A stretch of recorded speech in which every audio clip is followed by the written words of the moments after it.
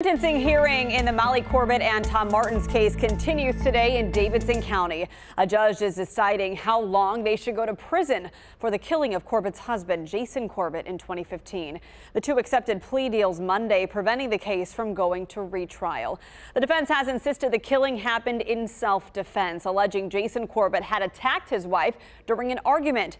Right now, the state is taking the stand, testifying Jason Corbett no longer was a threat after being hit in the head the night he died, and the fatal blows that followed were an excessive use of force. Martens' attorney argue Martens has been transparent about what happened the entire time and taken responsibility by pleading guilty to voluntary manslaughter. In a hearing yesterday, the court saw the murder weapons used to kill Jason Corbett and watched a 90-minute video of Tom Martens. He was talking to investigators hours after the killing in 2015.